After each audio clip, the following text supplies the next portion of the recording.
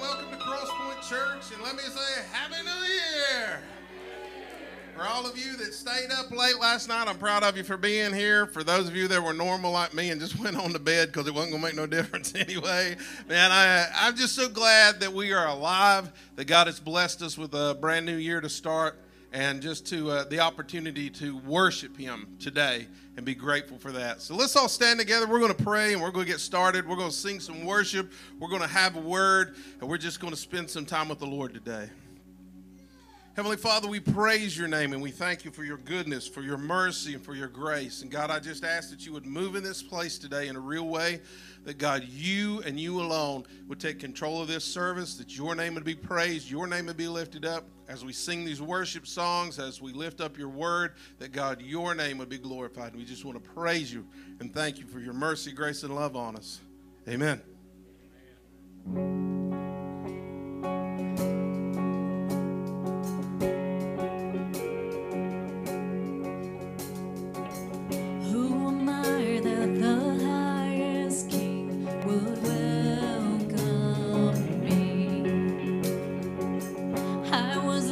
But he brought me in. Oh, his love for me.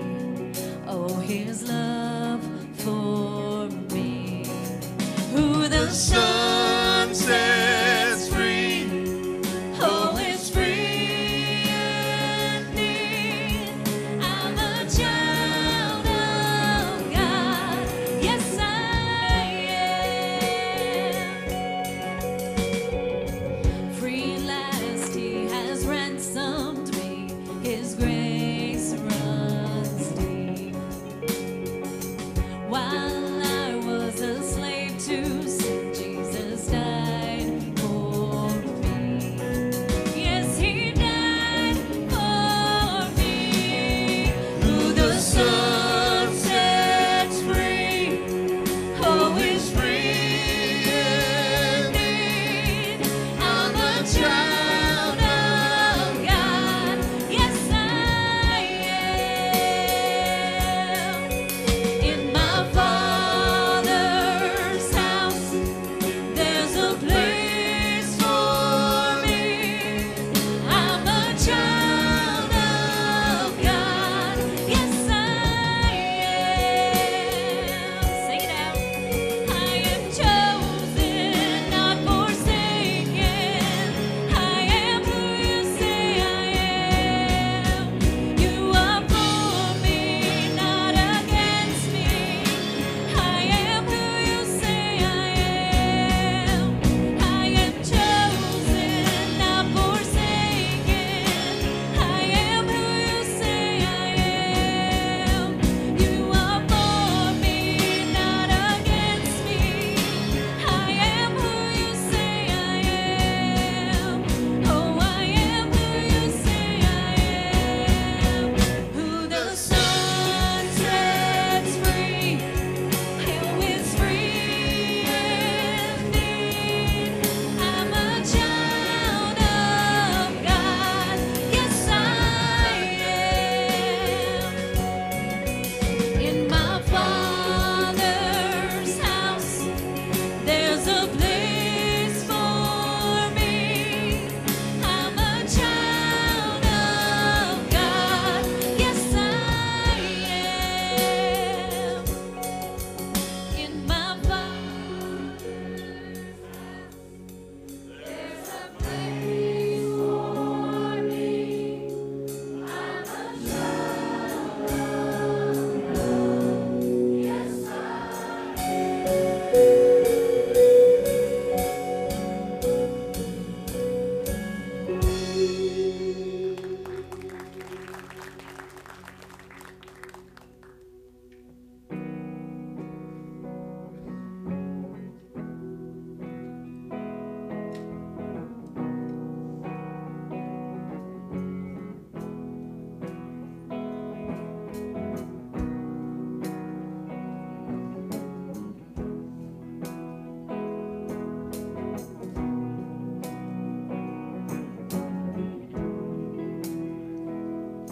When darkness tries to roll over my bones, When sorrow comes to steal the joy out, when brokenness and pain is all I know, I won't be shaken. No, I won't be shaken. And my fear doesn't stand a chance when I stand in your love. And my fear doesn't stand a chance when I stand in your love. And my fear doesn't stand a chance when I stand in your love.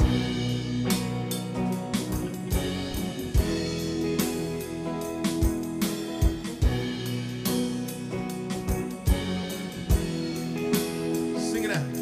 Well, shame no longer has a place to hide, and I am not a captive to the lies. No, I'm not. I'm not afraid to leave my past behind, and I won't be shaken. No, I won't be shaken. My fear doesn't stand a chance when I stand in your love. My fear doesn't stand a chance when I stand in your love. My fear doesn't stand a chance when I stand in your love.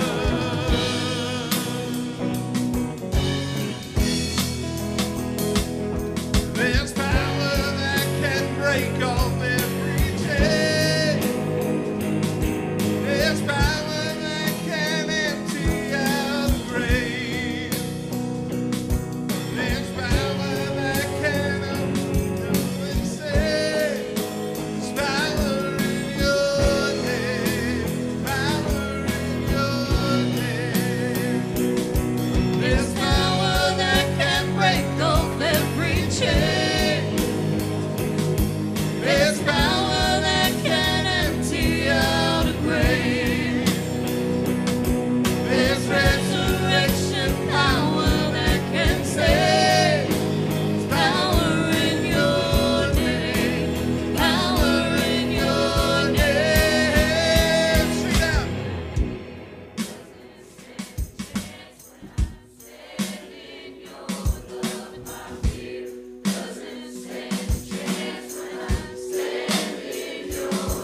My fear doesn't stand a chance when I stand in your love.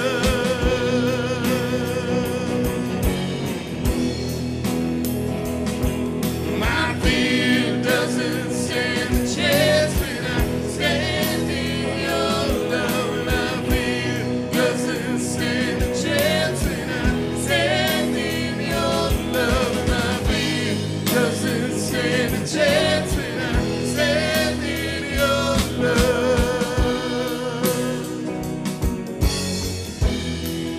Standing in your love. Oh, I'm standing on the road, standing in your love.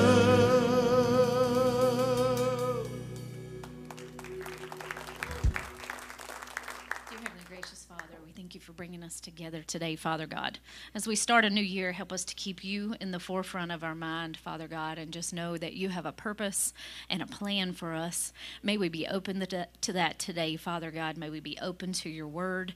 May all of this word fall on fertile soil. We love you, Father God, and we praise you. You guys can be seated.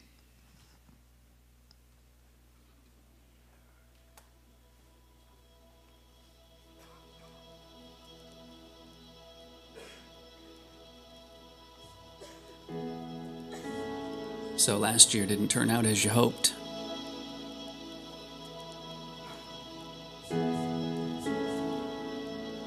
Things took a turn, a bump, a darkened sky. And at times it may have seemed there was no hope.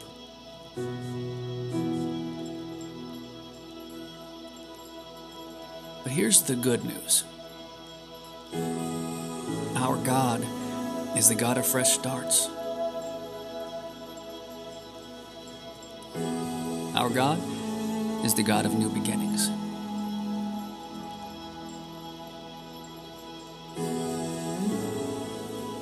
Our God brings new mercies, new compassions, not just once a year, not just when things are bad, but every single morning.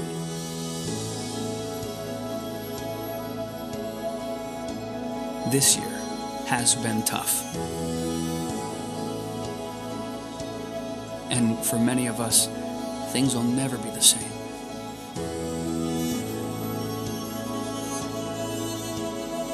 But we are here, breathing, maybe smiling, or crying, or shouting, or laughing.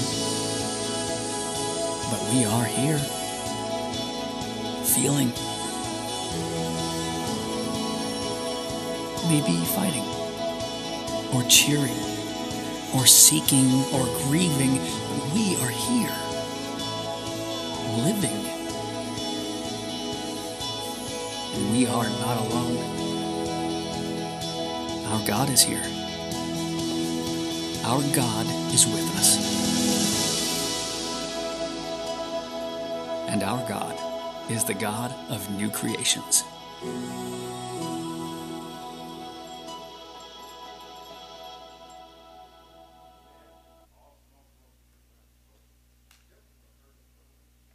There we go. These things work better when they're on. And I'm so glad that you're here with us today. My name is Jeff Pope. If you do not know me, I'm one of the pastors here. And so I'm grateful that you're here, grateful that you joined us, and grateful that you've come to be a part of what God's going to do today in your life. Today is a brand new day. It is. Most of you I've not seen since last year. I just want you to know, but it's good to see you today. And today is the beginning of 2023, and so it's a brand new day. You know, for many of us, we've started out, maybe you've made some New Year's resolutions. I got some things I want to do. I want to eat a little less. I want to lose a little weight. I want to take better care of myself. Maybe you bought a treadmill for Christmas, and you can hang the clothes on it in about a month or so. Maybe you bought you a new gym membership, and you're like, I'm in on this. I am in on this. And about a month later, you're going to try to figure out how you can get that money back because that didn't work out good. And some of you will be committed. Some of you will be full on into that. But what I want you to be committed to within this new year is Jesus Christ. What I want is to see your life changed and new and fresh and exciting. Because what's happened up to this moment is your story. You see, my story is different from your story, and your story is different from my story. We all have a story. We all have places we've been in our lives. We've all had tragedy and hardship and struggle. We've had joys. We've had fun. For some of you, you had a wonderful week of Christmas. For some of you, it was the one time that you had to see the people you don't like very much, which could be your very family. But the thing is that your story has brought you to this moment right here, right now. And so what I want you to know is that you are here because Jesus wanted you to be here today. God wanted you here to hear something that can change your life forever. So all of us have a story. Now, our stories can be interconnected. Our lives together, because we come to this church together and we share things together and we share opportunities together and we share ministry together, our lives are interconnected. Perhaps you and I are both facing different challenges, but maybe the challenge you're going through is something I've been through, or maybe the challenge that you're going through is something that you can share with me at a later date, or something that has changed your life that draws you closer to God. Maybe it's the people around you, the people you work with, that they'll finally get to see something really real within your life. Because a lot of times what happens is we become Christians, we get saved, and then a lot of times we become introverts. We don't necessarily want to share our faith because we're worried about what that means. We're worried about what it means to be an example to other people. Some of us are scared because we know who we are. I know who I am for the last 54 years. The first 5 or 6 are probably a little lost because I don't remember those at all. But for the last 54 years, I know who I am. I know the faults that I have. I know the struggles that I have. I know who I am. And there are times that I don't like me very much. There's probably times that other people don't like me very much. My life has brought to this moment right here, right now, and I know who I am. I know where I came from. I know the struggles I have had, just like you know. But our lives can be different, but we are God's people. We are God's church, and being that, we should carry one another. We should lift each other up. We should pray for one another.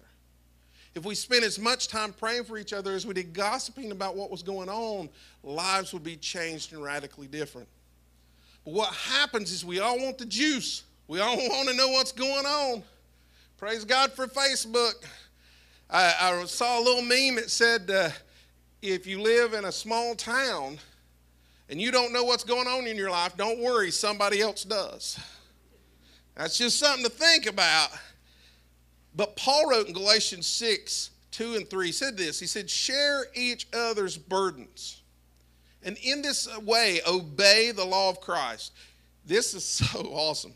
If you think you are too important to help someone, you are only fooling yourself. You're not that important.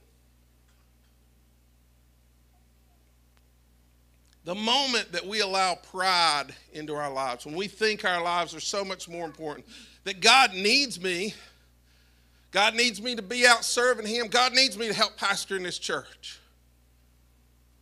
God allows me these opportunities, just like God allows you those opportunities. You see, God can do anything without us, but He loves us enough to let us be involved. How cool is that? A pastor made an analogy one time that said, you know, if I work construction and I could go to the construction site, and maybe my child is maybe 10 years old, and I'm going to say, hey, I want you to go. I want you to come and help me today.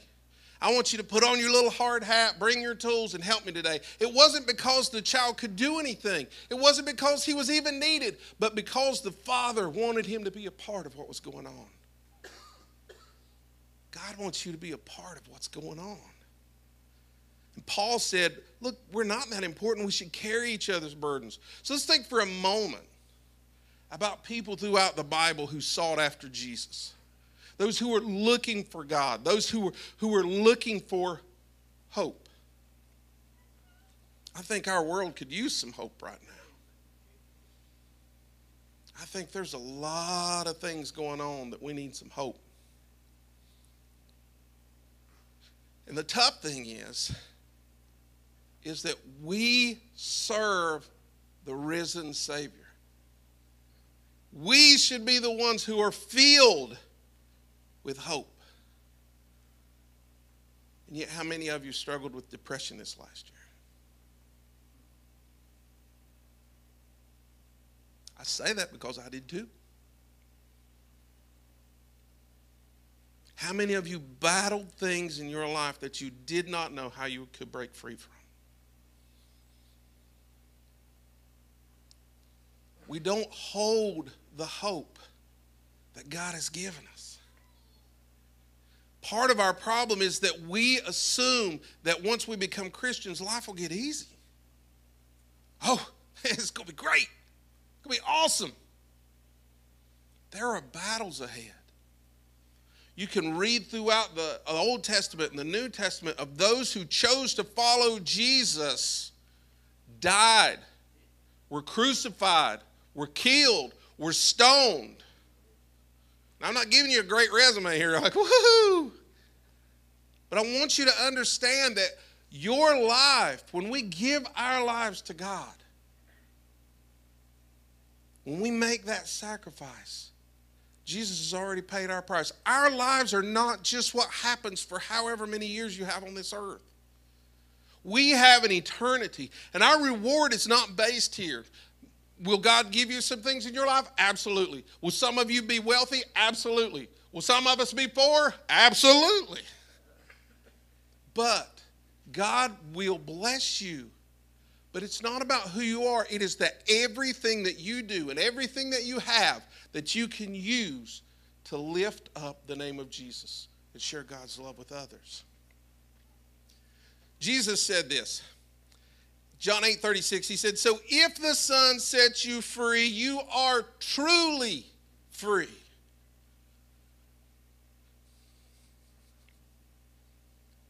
Yeah, I read that right. So if the Son sets you free, you are truly free. Do we live like a people who are free? Do we live like a people who have been forgiven, whose lives have been changed? Our eternal hope rests solely on Jesus. Our freedom is found in him. So today, we're going to talk a little bit about a man that needed freedom. This is a little odd one for me. I don't usually go to the demon-possessed guy, but that's where we're going today. A man who needed compassion, and it was a man who needed Jesus. Let's pray together. Heavenly Father, we thank you for what you're about to do in this place. God, may every word said and spoken be to glorify your name. Amen. Mark chapter 5, we're in the New Testament, Mark chapter 5, turn to the middle, go to the right. If you see Matthew, Mark's right after it. If not, it's right up here on the big screen. Mark chapter 5. So it says, so they arrived at the other side of the lake in the region of Gerasenes. And when Jesus climbed out of the boat, a man possessed by an evil spirit or an unclean spirit came out from the tombs to meet him. And this man, listen to this, this man lived in the burial caves and could no longer be restrained even with a chain. Whenever he was put into chains and shackles, as he often was, he snapped the chains from his wrist and smashed the shackles. No one was strong enough to subdue him. Day and night he wandered among the burial caves and in the hills, howling and cutting himself with sharp stones. This guy needs something. This guy needs something. But you know what? The problem, in this day, they saw this so prevalently. For us, we have begun to dismiss the idea of demons and demonic influence. We kind of avoid that altogether. We don't want to know. If I don't know, it doesn't exist. I hate to tell you this, it exists. Demon possession is real. Demon oppression is real. Demonic influence is real. CBS, ABC, NBC, just turn them on. All you got to do is turn the news on, and you will see some of the most horrible, evil things that have ever taken place. And we are so filled with information these days that I think that a lot of these things have been happening a long time. It's just you never saw it. And now the new shock value is to put this out there. We live in fear. We're afraid of these things. We see these things. There's so much evil in this world. But we live in fear rather than in faith. Listen, John 10:10, Jesus said this. He said, the thief, and he was talking about the leaders of that day, those who were supposedly religious leaders, but he was also probably meaning Satan. The thief comes only to steal and kill and destroy. The thief comes only to steal, kill, and destroy. This guy who's living in these caves, who's howling at the moon, who's cutting himself open, who's screaming and hollering, who's running around like a wild man, would this day, in this time, be celebrated in the name of diversity. Who else wants to go live in the burial caves? Who else wants to cut themselves? Who else wants to live this life?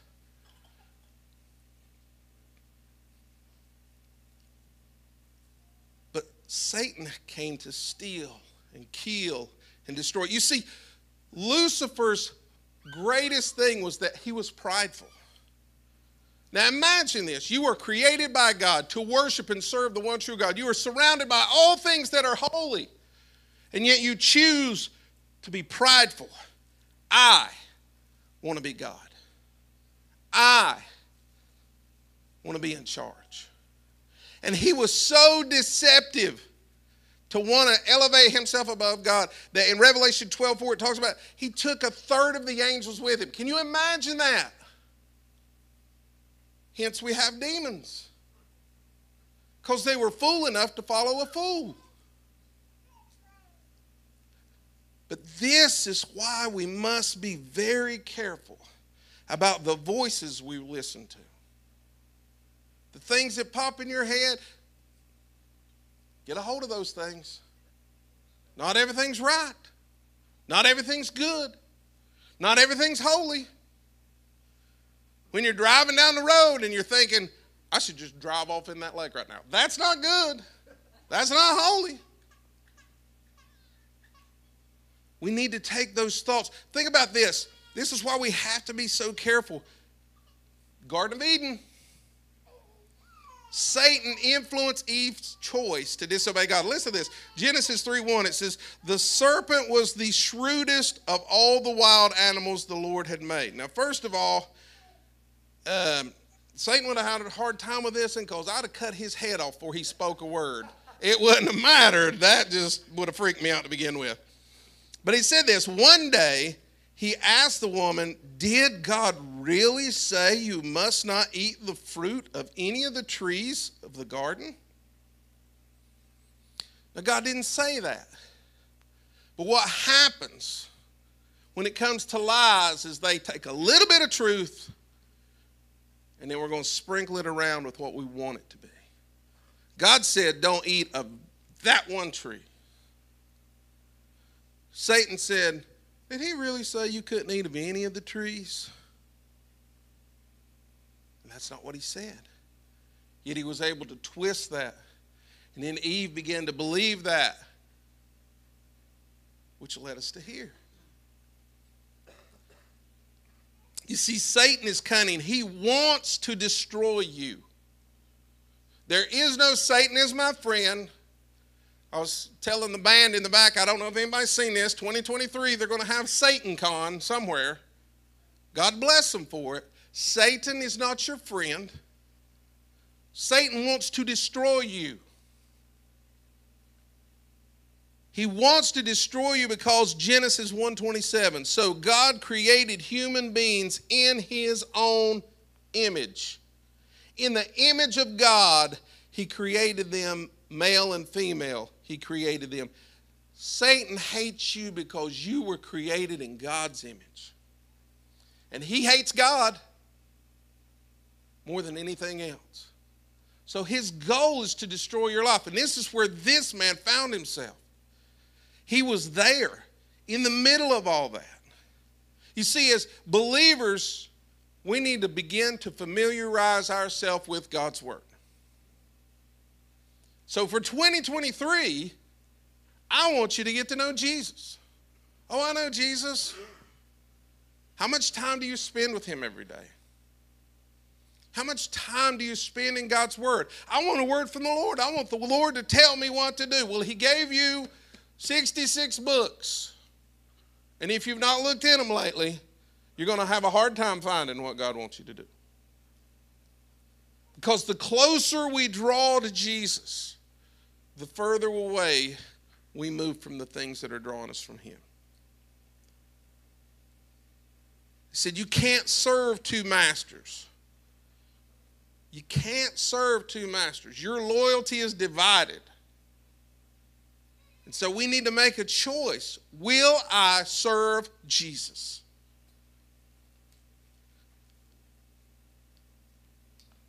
But as believers, we need to be familiar with God's Word. In today's society, the idea that if you repeat something long enough and loud enough, it becomes truth. And people will believe it even if it's a lie. And that's how Satan works.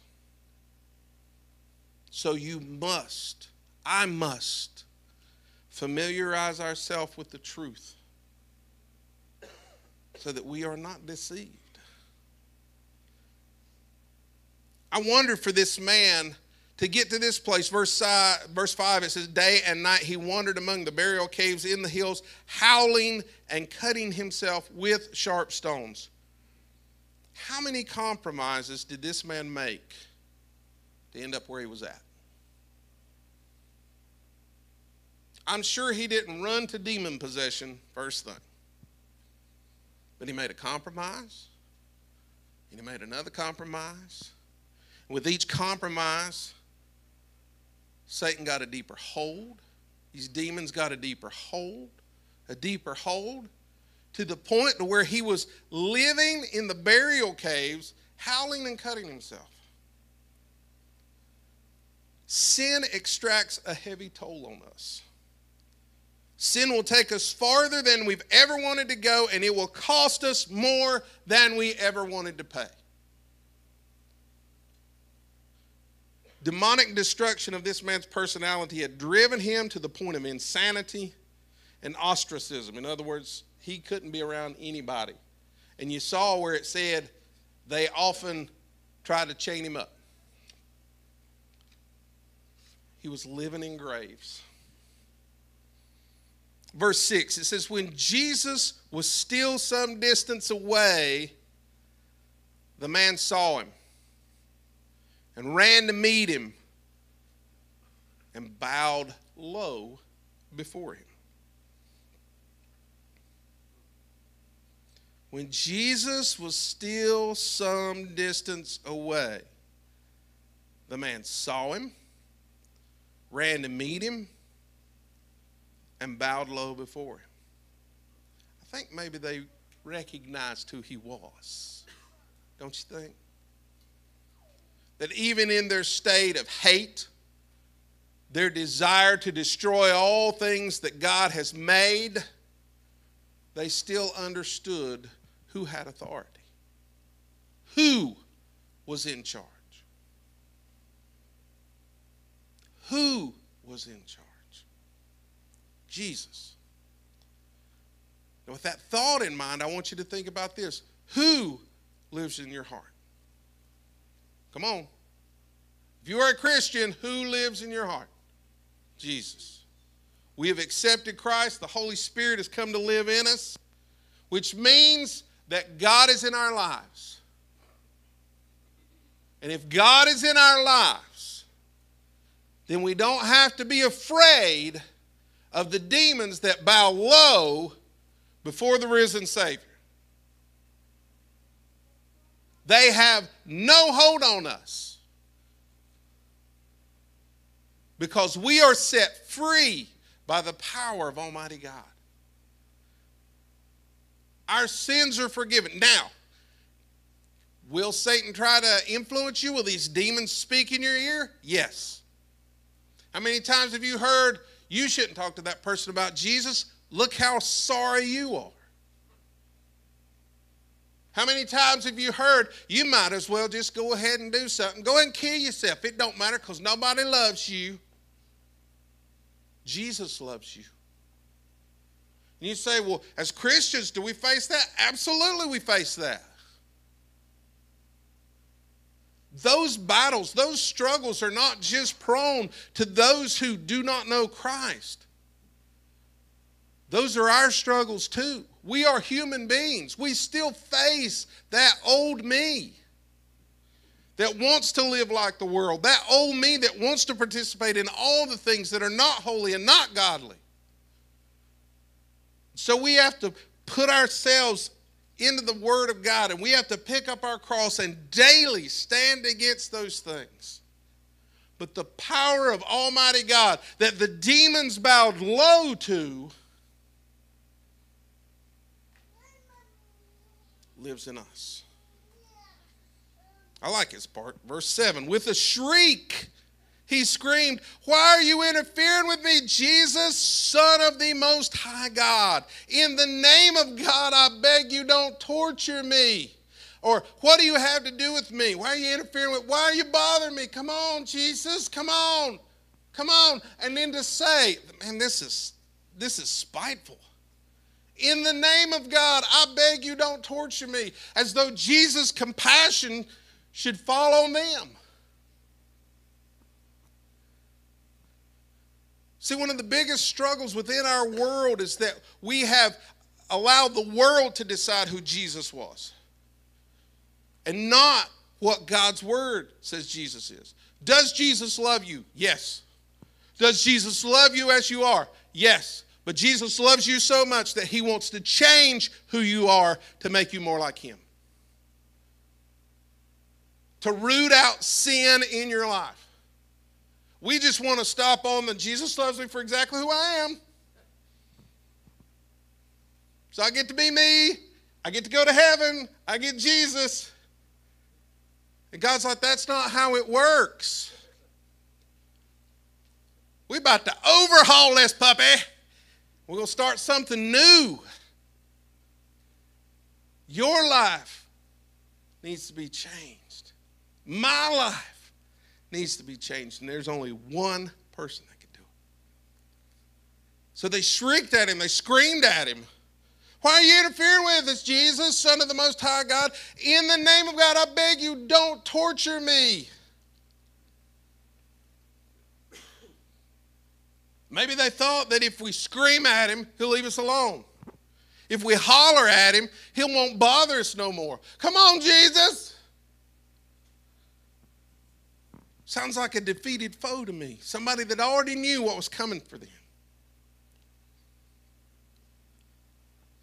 Verse 8, it says, for Jesus had already said to the spirit, come out of the man, you evil spirit.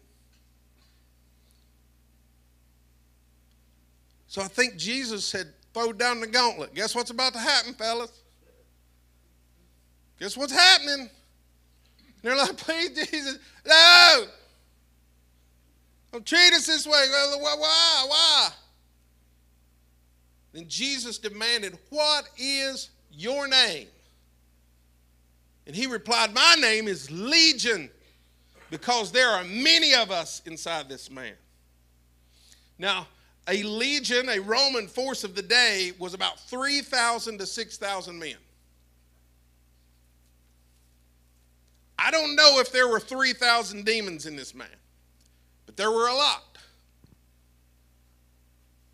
And the thing about it is, I don't know if they just withheld their names. Of course, Jesus is already going to know who they are, but they withheld their names because there's a lot of us.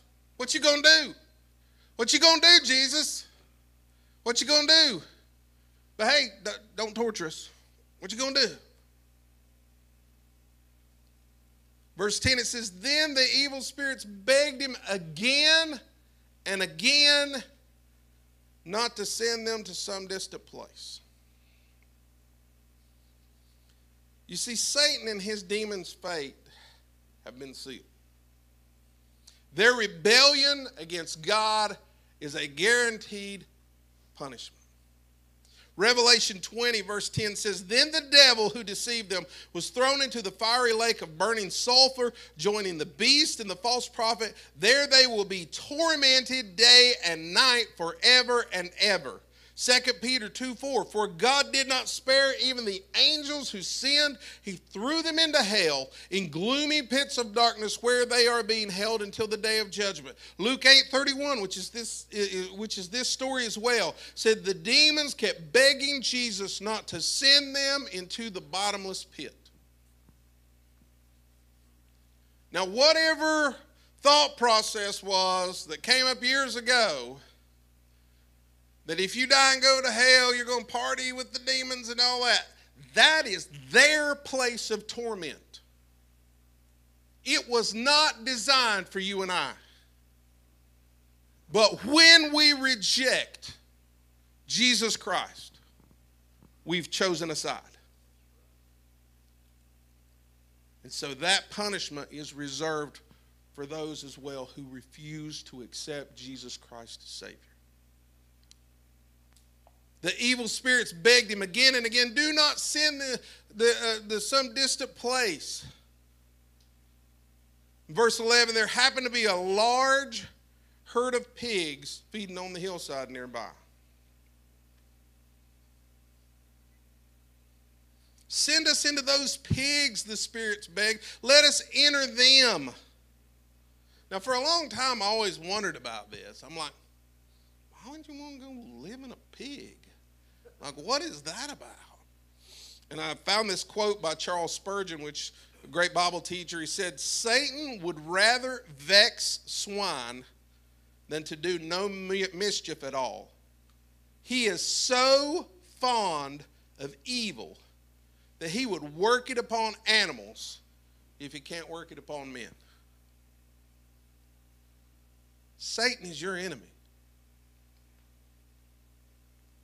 Satan is your enemy.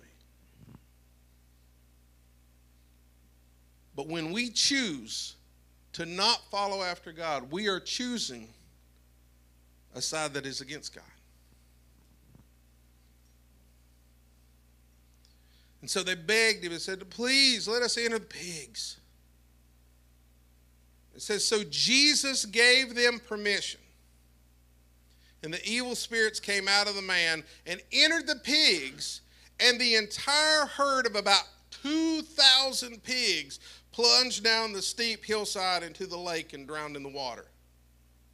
And the herdsmen fled to the nearby town and surrounding countryside, spreading the news as they ran, and people rushed out to see what had happened. 2,000 pigs. So you got to figure if that was a demon per pig, guy had at least two grand in him. That's a lot of bacon going in the water. If this would have happened today, people would have had their cell phones out. Look at all them pigs running on. That man over there, that man right over there, he ran them pigs into that water. 2,000. Did you see that?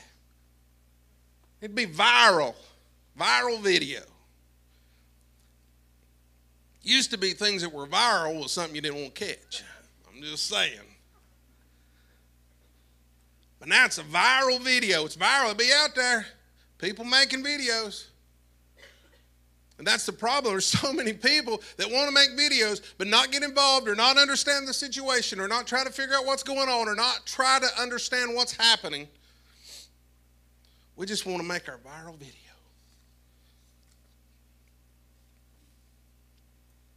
Verse 15, it says this, a crowd soon gathered around Jesus. Think I'd do it. You run 2,000 pigs into the water, that'll do it. A crowd soon gathered around Jesus, and they saw the man who had been possessed by the legion of demons. He was sitting there fully clothed and perfectly sane. And they were all afraid.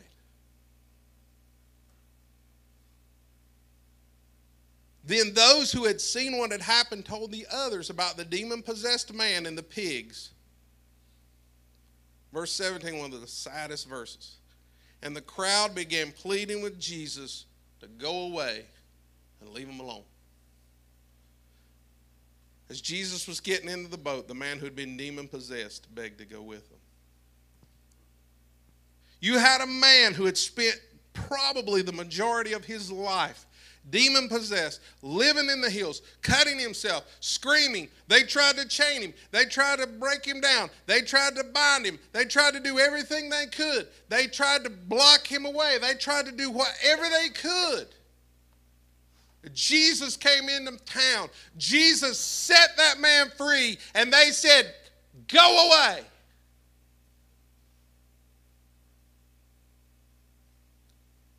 Because that messed with their normal. It was normal for them to have a demon-possessed guy running the hills and screaming and hollering and cutting himself. We don't like all of this. We don't like this part where you run the herds into the water. And probably this was not a Jewish town, but mostly a Gentile town because the Jewish people couldn't eat the pigs. So they're herding pigs, so it's probably a Gentile town. And they're like, you got to get out of here. We don't want no part of this. Whatever this is, we don't want to be a part of it. And the problem is that even as Christians right now, when we see a move of God happening, we like to back on out. I don't want to be in the middle of that. I'm telling you something. God wants you to be in the middle of that. We are His church. We are His people. We must stand for truth. We must stand for Him. But they wanted Jesus to leave. They were like, we want you to go away. Go away. We don't know what to do with this. They were afraid. They wanted Jesus to leave. You see, these people completely missed the miracle. And I want to tell you something. We can do that too. We can completely miss the miracle in our lives. When God does something, when God does some things in our lives, if we're not looking at it through God's vision, through God's eyes, we may miss the miracles.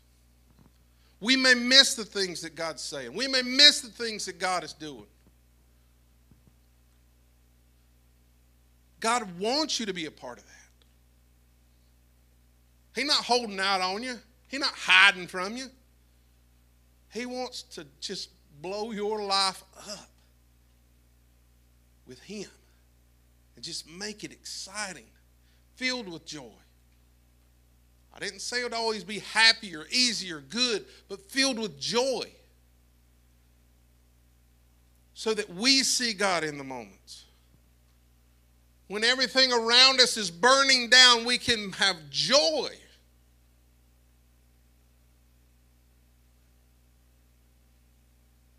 Or as we always say, a dumpster fire. When we have a dumpster fire in our country, we can have joy because we are following Jesus. My circumstance does not determine my joy. So when we focus on who God is, we focus on what God wants to do, when we focus on God, and that's what I'm telling you, 2023, focus on Jesus. Get into God's Word. Don't be like these people that when your normal is interrupted, you want Jesus to leave you alone. I don't like this, God. This is uncomfortable. This is really uncomfortable, God. I don't like this at all. 2023 may be the year that God asks you to do things very far out of your comfort zone. To talk to people that you were afraid to talk to. To share Christ with someone you're afraid to share Christ with. To help someone who's struggling and hurting. Maybe to be there for somebody. To bear somebody's burdens. Maybe to stand up for something. His truth. So that we're not asking Jesus to go away and leave us alone. We don't like this, God. We don't like it when normal gets changed.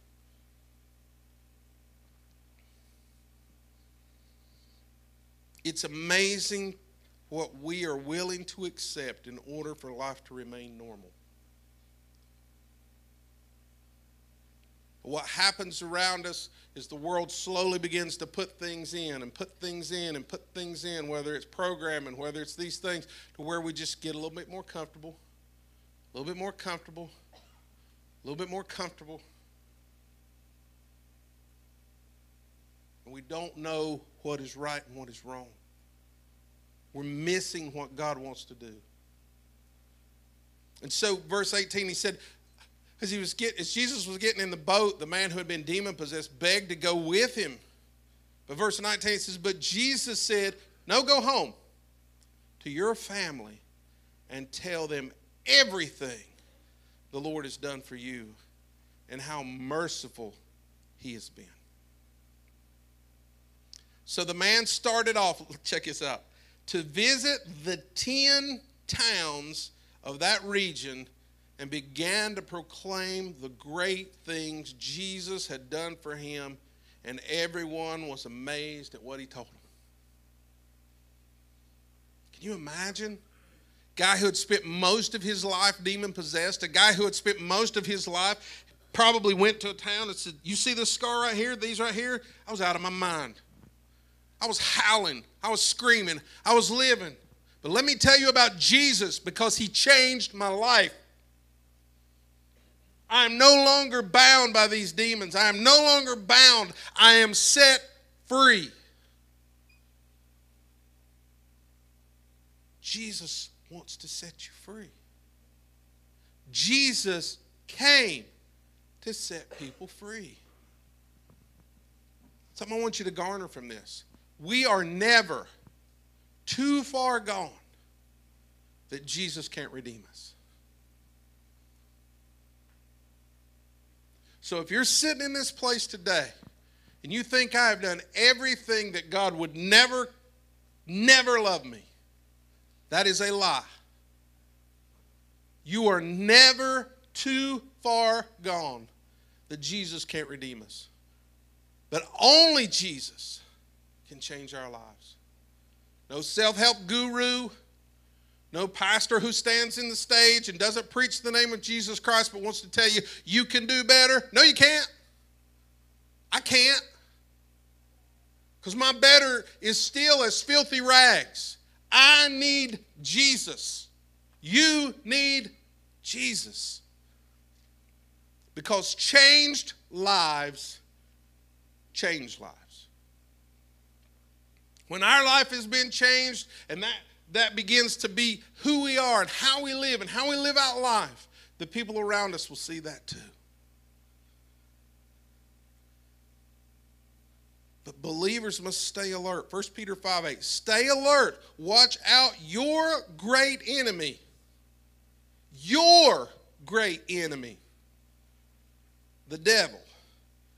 He prowls around like a roaring lion looking to someone to devour. So we must be prepared. Ephesians 6:10 and 12 says, a final word, be strong in the Lord and in his mighty power. Put on all of God's armor so that you will be able to stand firm against all strategies of the devil. For we are not fighting against flesh and blood enemies. We are against rulers, evil rulers, and the authorities of the unseen world, against mighty powers in this dark world, and against evil spirits in the heavenly places. Colossians 2:13 and 15. You were dead because of your sins, and because of your sinful nature was not yet cut away. Then God made you alive with Christ, for he forgave all of our sins. He canceled the record of the charges against us and took it away by nailing it to the cross. In this way, he disarmed the spiritual rulers and authorities. He shamed them publicly by his victory over them on the cross. When people reject Jesus, though, and his authority, they put themselves on the side of demons and are heading in the same direction. So here's what I want you to leave with. The demon-possessed man's life was changed because Jesus arrived. The Savior seeks out all of us who are broken beyond repair by human standards, and he sets us free. This demon-possessed man could break physical chains that bound him, but he couldn't break free from the evil that consumed his soul and destroyed his life. But Jesus could. Back to John 10:10 again. It says, the thief comes only to steal and kill and destroy, but I have come that they may have a life and have it to the full. Jesus came to give us a life everlasting, a life with him at the center. He paid our price on the cross so that our eternal destiny could be changed forever. Because Jesus is God of the new. Let's pray. Heavenly Father, we praise your name and thank you for your goodness, for your mercy and your grace.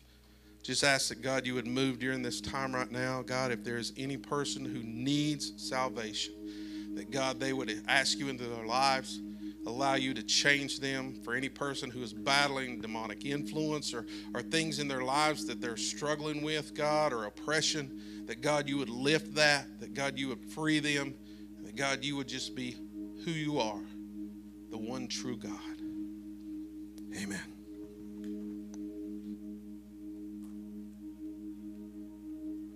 Let's all stand together.